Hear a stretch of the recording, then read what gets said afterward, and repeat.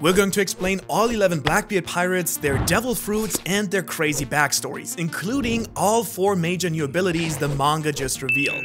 Like 𝙻𝚎𝚐𝚐𝚗, formerly known as Admiral 𝙬𝚎𝚐𝚐𝚗𝚔, who has just been confirmed as an official member of Blackbeard's crew. This was hinted at by one of the 5 elders of the world government after 𝙻𝚎𝚐𝚐𝚗 lost the battle for the fleet admiral position against Akainu. 𝙻𝚎𝚐𝚐𝚗 wields the powerful 𝙻𝚎𝚐𝚐𝚗𝚍, a Logia fruit that turns its user into true coldness. 𝙬𝚎𝚐𝚐𝚗 can cool down anything around himself, including the ocean itself, turning it into ice, making him the only known devil fruit user who would be immune to falling into the ocean. This, as well as his former admiral status, most likely make him the most powerful subordinate Blackbeard has in his crew at this moment, with ridiculously overpowered devil fruit and haki abilities. 𝙻𝚎𝚐𝚗's character is inspired by the actor Yasuka Matsuda, especially in his role of detective Shunsaku Kudo, that, if you look at it, is really just an in-real-life version of 𝙬𝚎𝚐𝚐𝚗. His epithet literally means blue pheasant, which is inspired by both his ice powers, but also by the story of Momotaro, which was accompanied by a dog, a monkey, and a pheasant,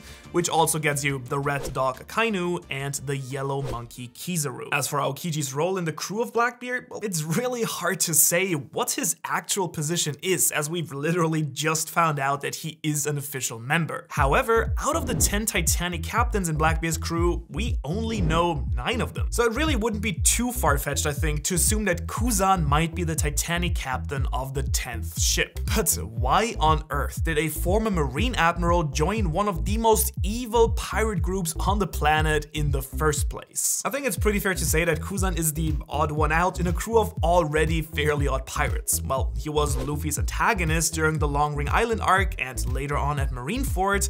Eiichiro Oda, the author of One Piece, has made it pretty clear to us that 𝙻𝚎𝚐 was really more of an ally to the crew than anything. He was the one who spared Robin's life after the events on Ohara and was cheering for her to find a place where she belongs. 𝙬𝚎𝚐𝚗's entire arc during the Water 7 and 𝙻𝚎𝚐𝚐𝚗𝚑 saga was literally a test for the Straw Hats to see if they could actually be entrusted with Robin's life, as 𝙬𝚎𝚐𝚗 explains himself. He sees his idol Garp, Luffy's grandfather, in the Straw Hat captain himself, and so starts to cheer for him, always finding an excuse to spare their lives. Yes, he freezes Robin and Luffy, but then just leaves. He has a heartwarming chat with Robin after the crew saves her from Enies Lobby, and makes sure that everyone who helped Luffy infiltrate the island is categorized as simply an innocent bystander. Then he just lies down on his sunbed as Garp lets his grandson escape and smiles at the crew's new ship. And even at Marineford, he saves Luffy's life twice. First, jumping in to attack Luffy with a really basic stab attack while Akainu was getting ready to take Luffy out completely, and then later on letting Lost Submarine escape as they treat the heavily wounded Luffy. So overall, 𝙻𝚎𝚐𝚐𝚗 is presented to us as one of the most powerful marine fighters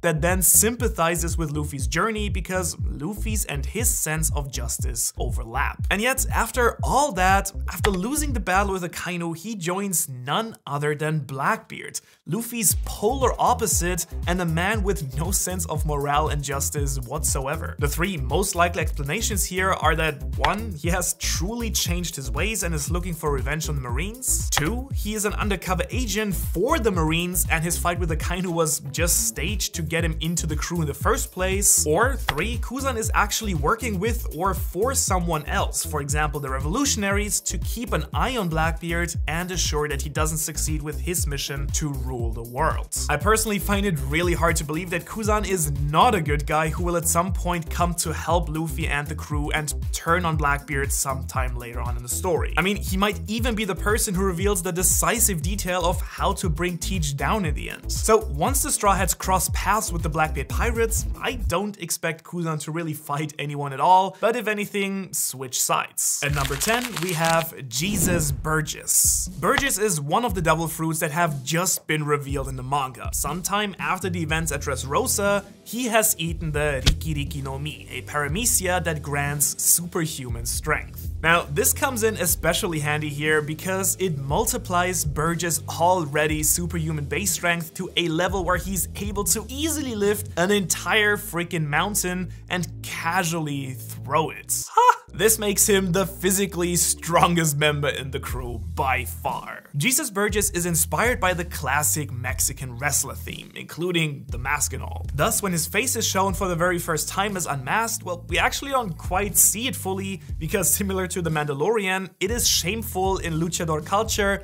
to be unmasked and having one's true identity revealed. The name Burgess is most likely inspired by the real-life pirates Samuel and Josiah Burgess. And Jesus is both a traditional Spanish name, Jesus, but funnily enough, Oda also gave Burgess Christmas Day as his actual birthday, in reference to actual Jesus. Now, there's really pretty much nothing that we know yet about Burgess' background, apart from that he was one of the original members of the crew and joined Blackbeard due to his passion for fighting strong opponents. He's the helmsman of the crew and captain of the first ship, suggesting that he might have been Teach's very first member, but we do not know for sure. Now, while some people have thrown Sanji in as a potential opponent for him, I like to think that as helmsman of the crew, Burgess will fight Jinbei, the helmsman of the Straw Hats. Both of them do have the stature of a wrestler and are practicing martial arts. Number 9 is Shiryu of the Rain, probably my personal favorite in the entire crew. Shiryu has eaten the 𝙻𝚎𝚐𝚐𝚗𝚐𝚐𝚐𝚐 a paramecia type devil fruit that renders its user invisible. This fruit was taken from its previous owner Absalom in the crew's hunt for powerful devil fruits. Stealth abilities are beyond convenient and give Shiryu a strong tactical advantage over his opponents. Together with his superb swordsman skills, Oda has revealed that Shiryu has become Teach's right-hand man and the second strongest member of the crew after his captain. That's this color spread here. Now, since Aokiji was not revealed yet at this point, and because he most likely isn't even an actual member anyways, I don't think we have to break our heads figuring out who of the two is actually more powerful right now. Shiryu doesn't seem to have any obvious inspirations at first glance. However, his Japanese name and katana,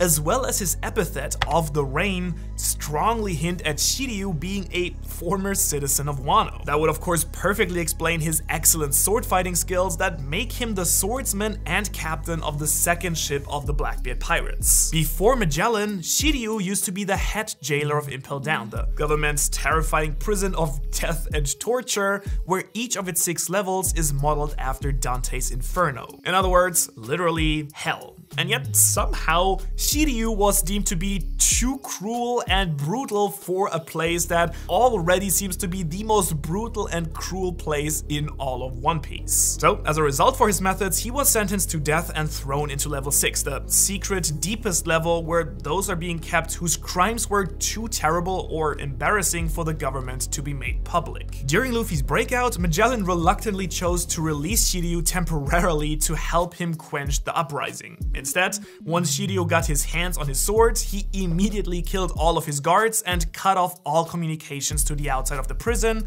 fearing that Magellan might come down to get him. Then later, after Blackbeard and his men were dying from Magellan's poison, Shiryu brought them the antidote and accepted Blackbeard's second invite to join his crew. He then helped them to reach level 6 to pick the strongest inmates for the crew. Shiryu clearly joined for his insane bloodlust and menace. Since the government deprived him of it, well, he now joined Blackbeard. That gives him a new opportunity to live out his very worst instincts. And it does seem pretty straightforward then that as a samurai and the second strongest in the crew, Shiryu will of course face Zoro and possibly be his biggest challenge in the story next to Mihawk. Coming in at number 8 is Van Augur, another member whose devil fruit has been freshly revealed. He has eaten the Wapu Wapu no Mi, a paramecia type devil fruit that literally allows teleportation both of himself and of others. This is of course a perfect fit with his sniping abilities. Van Augur has incredible precision and is able to take out moving targets from miles away, which he does demonstrate on Jaya as he takes out seagulls flying off the coast of the islands. These seagulls have done nothing wrong. Why would you? Anyways, the fruit also allows the Blackbeard pirates to quickly change locations or bring a target of theirs close close to them. And it also allows Van Augur to teleport his victim wherever he wants and then simply shoot them, which is pretty wild. Both his outfit and design, as well as his sniping powers, are inspired by the character Adolphus from Terry Gilliam's film The Adventures of Baron Munchausen. Adolphus is one of the Baron's henchmen with perfect eyesight and flawless shooting skills, able to detach an apple from a tree about 900 miles away. So that one checks out, I guess. Van Augur's name is inspired by both the real-life pirate John Augur, as well as the augurs, who were Roman priests that would read the future by interpreting the flight patterns of birds, which fits pretty well with his introduction. He's both the crew sniper and captain of the third ship. Now, we don't actually know anything yet about Van Augur's past, apart from him being the only member from the East Blue, a sea that does seem to produce a lot of high-quality snipers somehow. And of course, the only suitable opponent for him is going to be the Straw Hat sniper Usopp. Next, we have number 7, the corrupt king Álvaro Pizarro. There is pretty much nothing that we know yet about Pizarro's powers, except that he is one of the level 6 Impel Down prisoners, so he must be pretty damn strong. And he was even confident enough to try and take command from Blackbeard at some point. He does look a lot like some of the beast pirates, including the horns,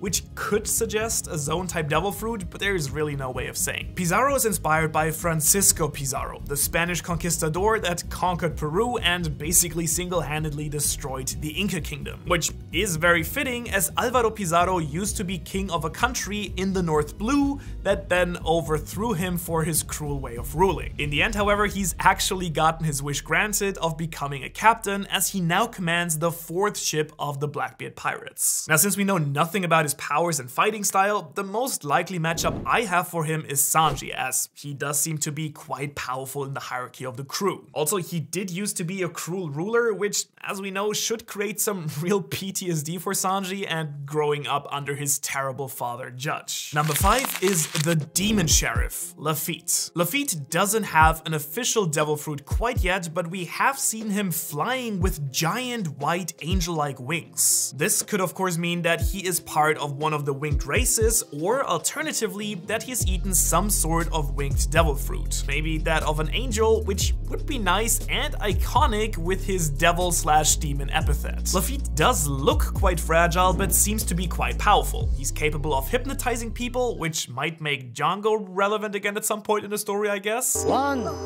2, Django!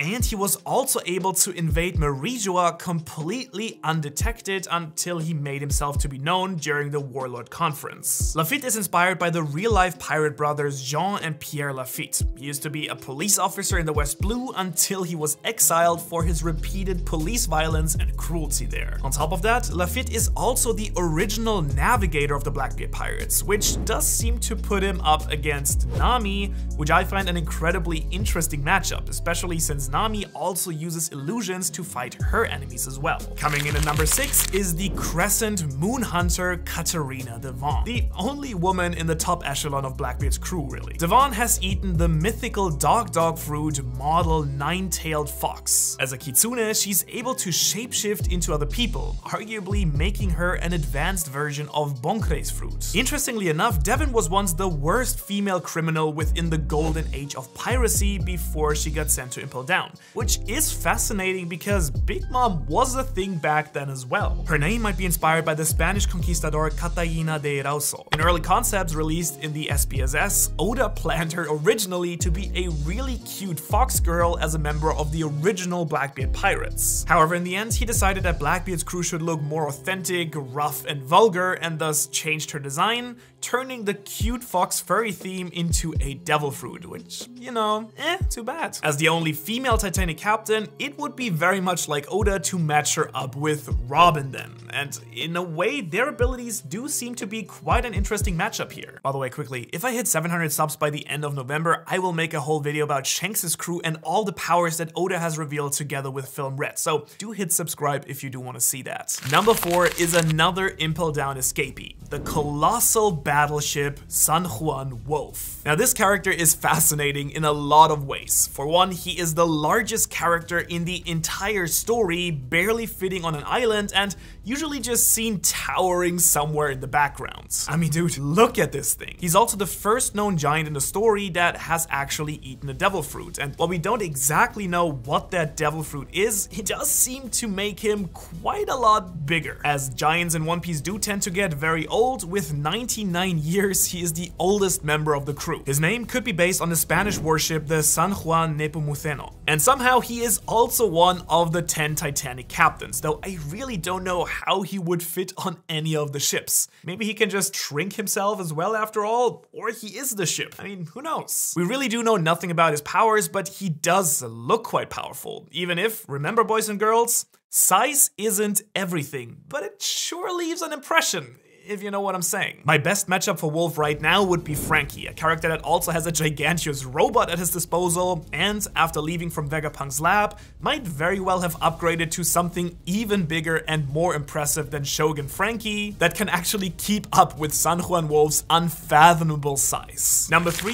is Vasco Shot, and out of a crew of people we know very little about, he is by far the worst. The only two things we really know about this character are that he A, drinks a lot, and B, that he has apparently the longest nose of any other One Piece character. And yeah, that's it. I have high expectations that his powers must be something incredibly powerful and entertaining, because I'm a big fan of drunken fist fighting and other unpredictable abilities of that sort. And there does seem to be a pattern here, because just like the other level 6 inmates that Blackbeard has recruited, his name also seems to be based on another Spanish conquistador, Vasco Núñez de Balboa, and shot probably just refers to doing shots. Really, the only Straw Hats left without a matchup here is Brook, so I'm just gonna go with that. Not Chopper, of course, because at number 2 we have the God of Death, Doc Q. Doc Q has eaten the 𝙻𝚎𝚐𝚐𝚗𝚍𝚑 no-Mi, literally the Sick fruit that allows him to infect his opponents with diseases that apparently he can just come up with himself, including apparently something called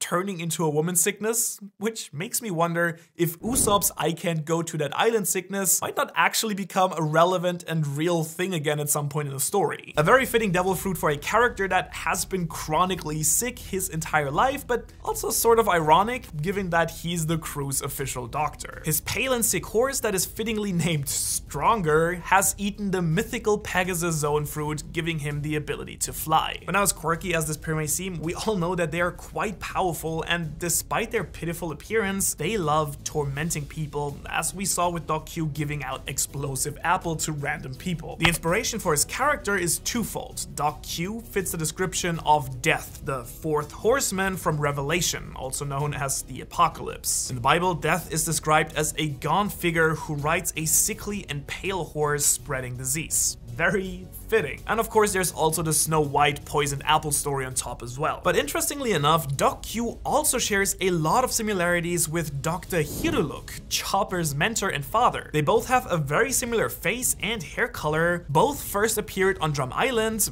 both are criminals, a conman and a pirate, and both have a love for chemicals. While Doc Q infuses apples so that his victims explode, Hiruluk at the end drank a chemical that also made his body explode. As a result, of course, the only acceptable opponent for Doc Q and Stronger is Chopper, who will have to face a dark and twisted version of his mentor and father figure. Which brings us all the way to number 1, the Admiral of the Blackbeard Pirates, the man, the myth, the legend himself, Marshall D. Teach. As you know, Blackbeard has eaten 2 devil fruits at this point, the Logia Yami Yami no Mi that gives him the power of darkness, and the most powerful Paramecia fruit, the Gura Gura no Mi, that allows him to create powerful earthquakes. This makes him possibly the most powerful pirate alive at this point. And we also finally have gotten confirmation that Blackbeard does in fact have Haki as well, something that really wasn't that clear up to this point. As for Blackbeard's past, how he was able to eat those 2 devil fruits and what his big plan really is, well,